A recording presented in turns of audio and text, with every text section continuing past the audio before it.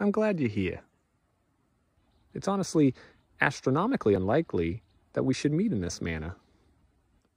I don't know the particulars of the journey that has brought you to this moment, but I do know it is a journey. What obstacles have you overcome?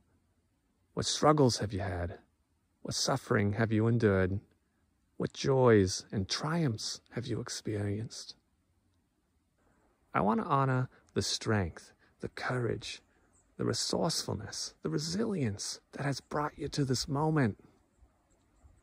Do you feel it? I want you to feel it. Here, let's try a thing. Take a deep breath down into your belly and then let it out. Let's take another deep breath, but this time I want you to imagine a warm, glowing ember in your belly that is all of your strength, all of your life force, all of your courage. And as you breathe in, it glows.